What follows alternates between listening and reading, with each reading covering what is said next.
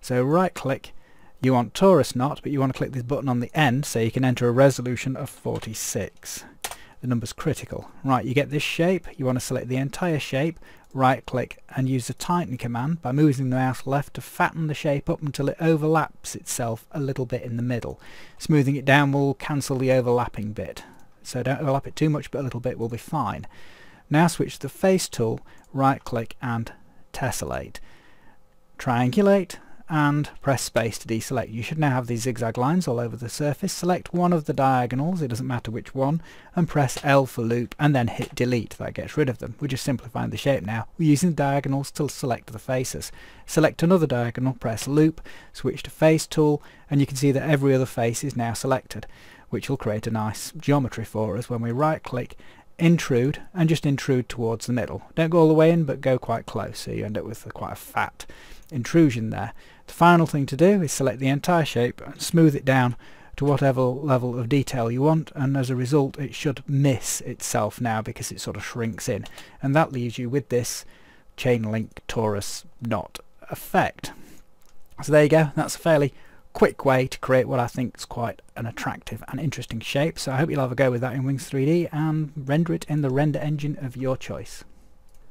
So okay, you could stop there, but I'm going to encourage you to try something a little bit more ambitious. Right, so right click and using the control again, set a resolution of 46 as before.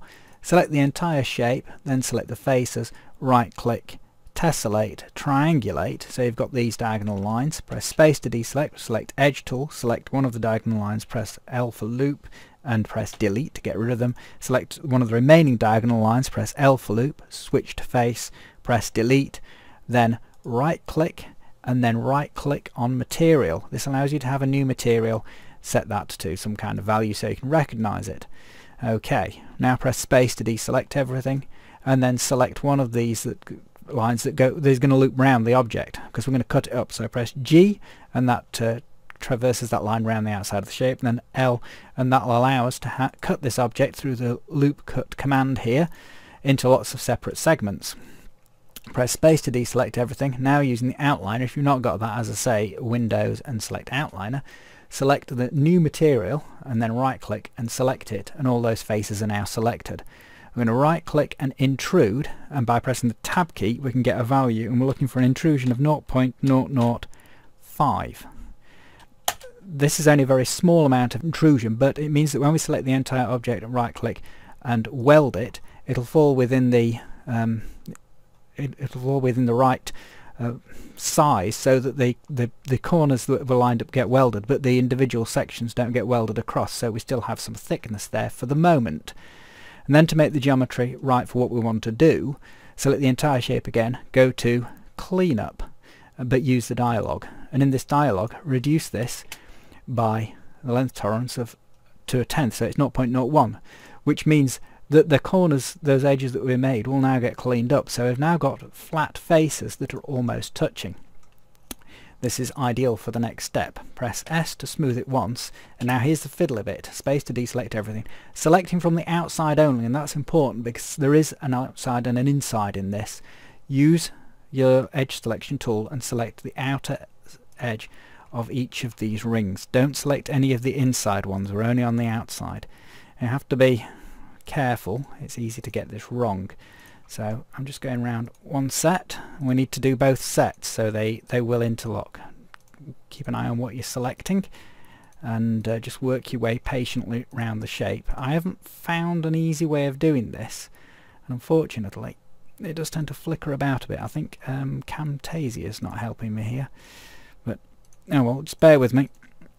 There should be one lot of loops coming up fairly soon, so press L for loop key, and then you want the other selection selected again from the outside. Don't select any inside the tunnel, you're only selecting on this outer convex edge. So this is going to allow us to create a proper chain link chain effect.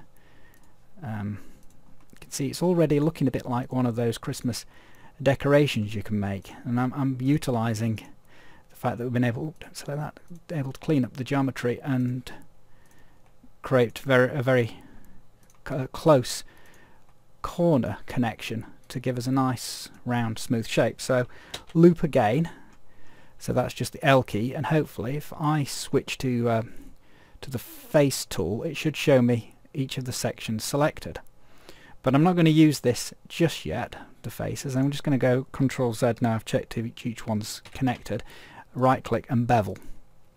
So that's going to be my chain link. So I've given it maximum bevel. Now right click and use shell extrude, so it's going to create separate shapes.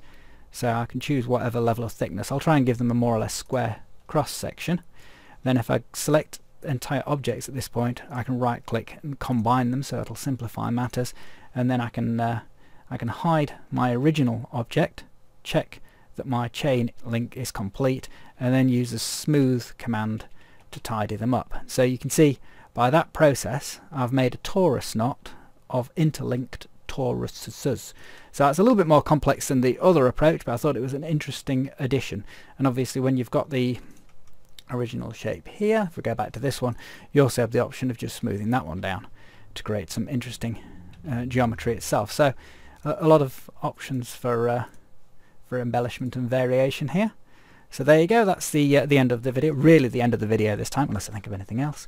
And I hope you have a go at that and render it in the render engine of your choice. I think I said that last time. Okay, end of the video.